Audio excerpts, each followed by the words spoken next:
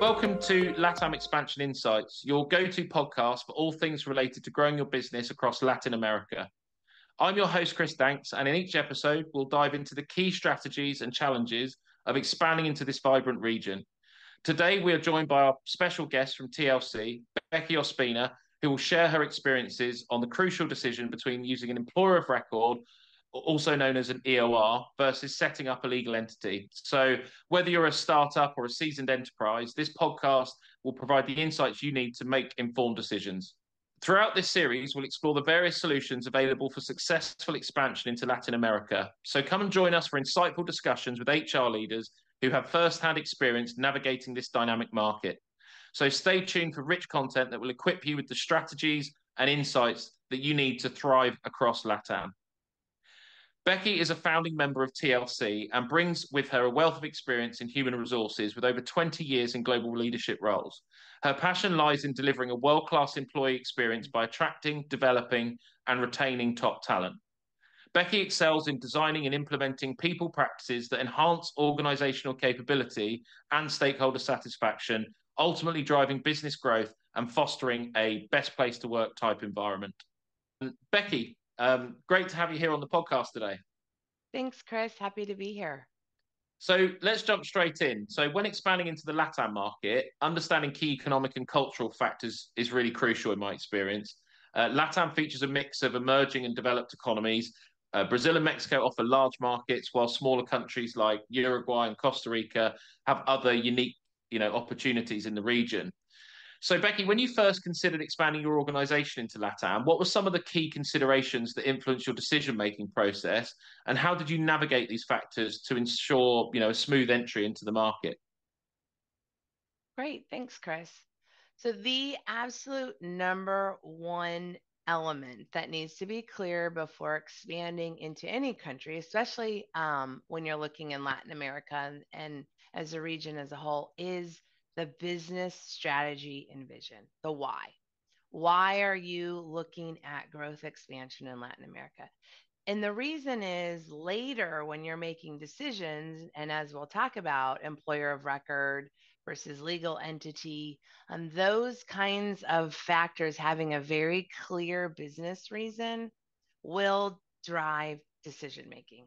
Certainly cost, time zone, availability of talent, infrastructure of a related country, as well as looking at future growth, customer base, vendors and partners are certainly considerations.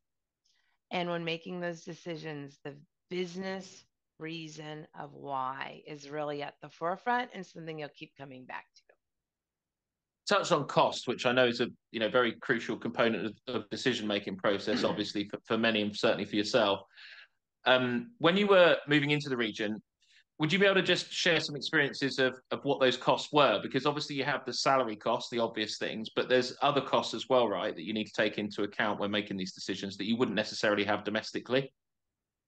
Yeah, absolutely. So depending on the compensation packages, so unlike the United States, as you move into the global markets, compensation packages tend to get much more complex and have a multitude of line items related to insurance benefits, time off, life insurance, pension, and those things can quickly add up. So looking at what would be competitive in a local market, because that is the benefit of whether you're partnering with an employer of record or opening a legal entity, is having a competitive advantage to attract that top talent. Certainly underlying costs around taxes, setup, administration and maintenance, if you're opening any kind of facility or office location, remote, certainly. Again, as you get outside of the United States, remote setups do have a cost to them where we're not typically accustomed to that in the US. Becky, when you chose to move into Latin America, you've already touched on costs time zones, and skill availability and other things. How did you balance all of those factors to make a decision on which country or countries to move into? So, when thinking about cost, there are certainly the salary and the benefits element, but there can be, other hidden costs related to the compensation packages that we may not be accustomed to, whether it's, in the United States or even some of the European countries. There are additional line items, for example, related to remote work. There are some additional costs that are associated with that. Facilities costs if you're going to be opening an office or some kind of facility. Um, Taxes. The tax burden can vary largely from country to country, and the administration costs. So, related to different paperwork or administrative filings, can provide a burden to the organization that one may not be accustomed to moving into Latin America. So, I think it's critical to find out kind of the whole element in the big picture of what those costs will be. Certainly, talent, top talent, that you look at that as an investment, and what kind of talent can compete with other areas of the world. Being bilingual was important to us. Being able to communicate both with the corporate office as well as customers. So there in that is a cost, right? Higher education, higher threshold of entry into the roles, and then technical skills. And so we were looking at a multitude of factors where we could cast a wide net of talent acquisition and customer facing roles with what those costs would be, certainly compared to Western, a US or a UK. In Europe, the costs are significantly lower, and that was a big attraction for our organization. I was just going to ask you that in general terms. Did you make a cost saving from moving into the region when you take into account all these other variables? I'm assuming there. I know it's not the only reason that you moved into Latin America or the countries that you chose to move into, but did you ultimately make a saving as well? Absolutely. Yeah, it was a significant cost savings with an elevation of service and support. So, really, it was a win win for our organization. And when you went, were you considering other regions outside of LATAM, or did you stick to LATAM, initially because of the time zone obviously is a big advantage, whereas other parts of the world, you're going to battle with that, I guess, if you're a US headquartered organization. Was that your first thought when you were looking at LATAM before you started looking at the other factors? Yeah, absolutely. We were fortunate enough to have experience globally and have operations in Asia. And while the talent and the cost may have been, fairly comparable, the challenge was the time zones and customer support. So, depending on the region of the customer and the support levels, but then also contact with the corporate office and things just, global town halls, global company meetings were very, very challenging to schedule when the entire company could be available to attend. We were very focused on an inclusive environment and wanted to create a culture in which employees were having a similar employment experience around the globe. And that was time zones are one of the biggest challenges. It's certainly we're seeing a lot of companies move into. There's a lot of advantages to moving into LATAM. I mean, LATAM is a continent. Obviously, every country is very, very different. But we're seeing, I remember at the beginning of 2021, there was just a huge influx of US organizations moving there. Obviously, the push towards remote working, hybrid working, and so on saw a real shift with organizations looking to go in there, which actually at the time drove up salaries an awful lot. I mean, Mm-hmm. Mexico in particular, I could name a few others, Brazil, but the really did inflate the market for quite a while. Actually, to the point where I know many organisations actually considered, moving to another country, maybe a lower cost country across LATAM. I think things have flattened out a bit then, but since then, but we've definitely seen a big shift anyway, and the trend continues, right? It's not going anywhere.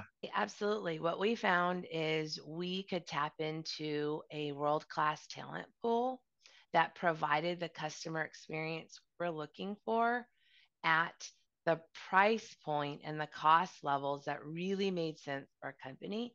You hit the nail on the head with remote work, could deliver world class products and services from anywhere. And Latin America provided a very rich and positive outlook for our organization. Becky, let's discuss the topic of employer of record versus legal entity and ways in which you can actually implement your model and set up in a new country. So there'll be many people on this podcast that will be listening and tuning in that know all about employer of record and legal entity setups, and there'll be many that don't. So a legal entity allows you, as the more traditional route, which allows you to set up a establishment in country. The complexity varies massively country to country. There's a lot of variables there, but it's the more traditional way of doing things to employ new staff. Employer of record route has become increasingly popular, particularly the last 2 or 3 years. And I know that's an option you've chosen in the past also. So would you be able to just talk us through the pros and cons of each model in your experience? Sure. So this is where coming back to your business strategy, vision, and goals is really important. And when you're looking at which path to take, the legal entity, in my mind, is long term, large operations. So, whether that is with having a physical presence in a country or not, having remote workers, but long term and larger presence. Employer of record served very well when you're looking for a quick entry into a market because the employer record already has all of the infrastructure and foundation set up, and the population of employees is going to be relatively manageable. Since the employer record have done all of the work for you, there's certainly a cost to that. In my mind, it's very well worth it when it aligns with the business strategy. Our organization operated in 25 plus countries around the world, and we had a large, varied mix of strategies. And so it was really important to know what does that mean sort of long term for the organization. Becky, let's look at employer of record versus legal entity and how you make. So once you've decided on an employer of record in a certain country, there are so many employer of record organizations out there now, and many HR leaders, in my experience, will qualify on cost, they'll qualify on service level, who's the best partner for them, but maybe don't know what else to qualify an employer of record on. Many of the solutions are fairly similar, I would argue. So what did you take into account, and what was your decision-making process when you decided to use an employer of record to pick the right partner for you? Once you have chosen your expansion strategy, whether it's through an employer of record or a legal entity or any other model, what were the key steps that you took to implement it? So the first thing that we really did was look at the market and the talent. So again, were we looking at hiring one person who was an account manager in that region to service a particular customer set? Were we looking at setting up more of a technology hub who were servicing, again, more of an internal kind of corporate support model? And so the talent available was critical to understand what that market looked like. Some countries have a very large technology talent pool. The infrastructure and the education support that. Others, the focus is on being bilingual in the language. And so those might be more of a customer support. Others are sophisticated, sales and business development folks. And so, really understanding what that makeup looks like and how that best supports the business. And then, what are kind of the barriers to entry?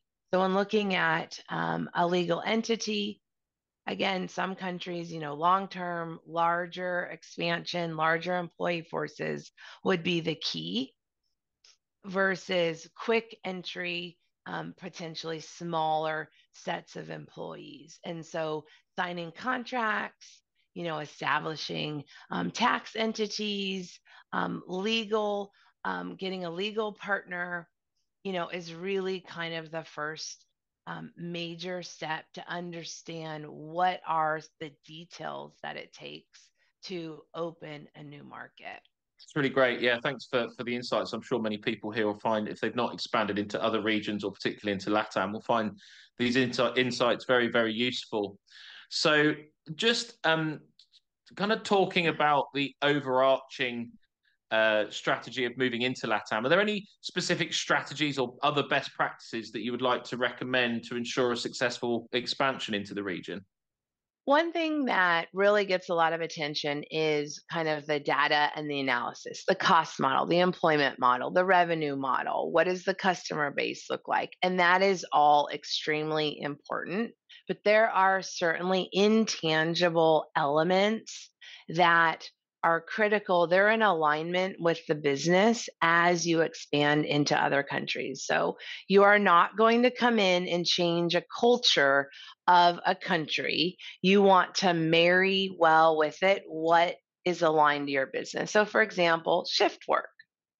Third shift may or may not culturally be supported by the country's kind of cultural norms. We had a situation where we were trying to implement a third shift that was not aligned locally to the cultural norms and ultimately was unsuccessful because, again, we are not going to change that. We need to find their different time zone setup or countries that support shift work. There are certainly many countries that do.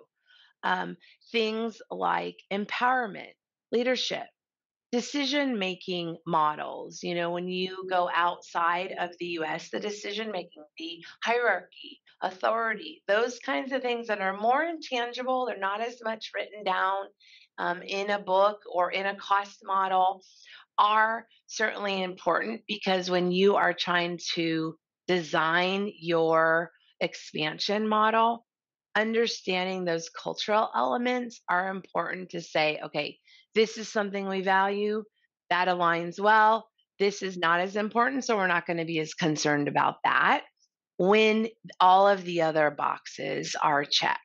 Yeah, brilliant, Becky. Yeah, I think there's so many things outside of the obvious, like you say. I think the key point that I took from that was the not just looking at data. It's understanding the real cultural nuances, how you're going to integrate that with the business. I agree. I've seen it many times where organizations try and shall we say, they try and get the new country, the new office to adapt to their headquarter country's culture. Whereas actually, I think what you're saying is you need to really adjust to the different markets to make it successful and feel like one joined up organization. So I think that's really valid. Do you, just lastly, Becky, to start to wrap up here? So, do you have any other top tips you would recommend to other HR leaders that might be on the start of their journey when faced with expansion? As an HR leader, I think about making recommendations to the business that not only work for the people piece, but also the long term revenue, cost, and profitability of the organization. And so I'm looking at a very measured and cautious approach. If you are doing all of the research and still kind of unsure if this is, legal entity or employer of record, this country is going to be a 100% match for your organization, I would recommend the employer of record approach. And the reason is you can go down the employer of record journey and convert to a legal entity later once you find out you're having great success with the model. Or you can stay with the employer of record model. Once you go down the legal entity path, then it is extremely difficult to switch to the employer of record model. And so that's really a key difference in my mind, especially when you're looking at risk levels. Business leaders like, lower cost or lower barrier of entry and lower risk. And that's where I feel like the employer of record model offers, because you can see if this is something that marries well with your business. And if it does, great. You've provided a great recommendation. And then you can, at some point, convert to a legal entity if that makes sense for your business or not. You can stay with the employer record. We found that net, even though employer record does have higher costs associated with it, it was still a lower cost expansion than looking at some of your higher cost countries, for example, the US. And so for us, really as an HR professional, I try to make very good, sound business recommendations that not only work for the people, that align to the culture and the strategy, but that are also meeting the needs of, when you think about revenue, profitability, the bottom line, and what is really driving a lot of business decisions. I feel like the employer of record model does marry well with that, and expansion globally, being able to leverage different talent, costs, partners, and vendors around the world. There's a lot of really great partners and vendors that we've worked with and have had extreme success. And so while you want to be cautious and think about those things, just do your homework, do your diligence, keep that business strategy and vision at the forefront of your decision making and aligning to that. And I think you'll find a lot of success. Thank you, Becky. That was really great. I'm sure that a lot of people here will have got an awful lot from this podcast, especially if they've not worked in LATAM or potentially with employer of record models. Today, we've talked about the decision-making process on which countries to move into, particularly taking into account, the skills available, the time zone, the cost. We've also run through and discussed the decision-making process that Becky went through when deciding between employer of record or EOR and legal entity, as well as how to qualify the best partner for your business. So we certainly hope that insight was very useful for you. On the next episode, we're actually going to do a deeper dive into the employer of record model, and we will be joined by guests from Velocity Global, who are a leading global employer of record organization. And Becky will also be on that conversation with us again, second time in a row. So please do join us for that. That's the end of today's podcast. I hope you found the discussion engaging, useful, and informative. A big thanks to you, Becky, for joining us here today and sharing your insights and being so open about your decision-making process. Hopefully that'll be of value to many other HR leaders and professionals. Until next time, thanks very much for listening, and we'll see you on the next podcast.